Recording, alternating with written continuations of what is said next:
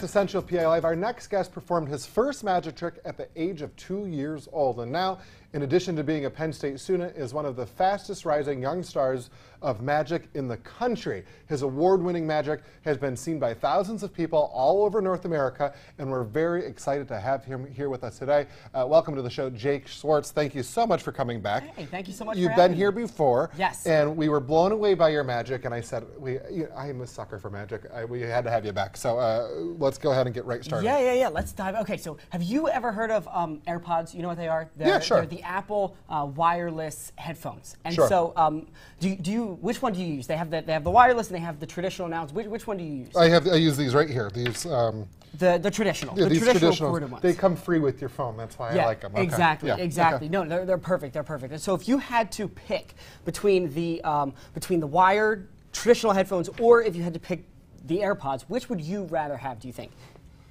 Oh, I have no idea. Maybe, probably the pods. I just can't afford them. Right, yeah, right, sure. Right, yeah. That makes sense. That makes sense. I So probably pods, could afford them, but, you know, there's other things. Yeah, no, Okay. definitely. And actually, that's perfect. That's perfect, because I have a way for you to make your own AirPods. I'm going to show you how to make your own. Yes, exactly. Okay, So yeah. this right here is the wish it was headphone this simple. part, Okay. and this is the wire part. So if you want to make your own headphones, all you got to do is just kind of take the wire here, and you just kind of remove the wire from the headphones. So I now like the way magicians think. I wish it was this simple. Okay, yeah, exactly. So now you have your own. Hello, see, you have your own wireless headphones. It's perfect.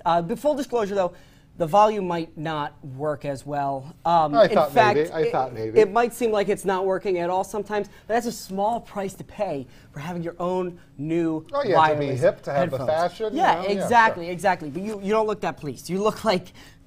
You look I mean, like you want to cut go my back. Headphones. It's okay. Yeah, you We'll look let like it go. that's okay. That's okay. There's a way to put them back, and I can do that for you right now. Okay.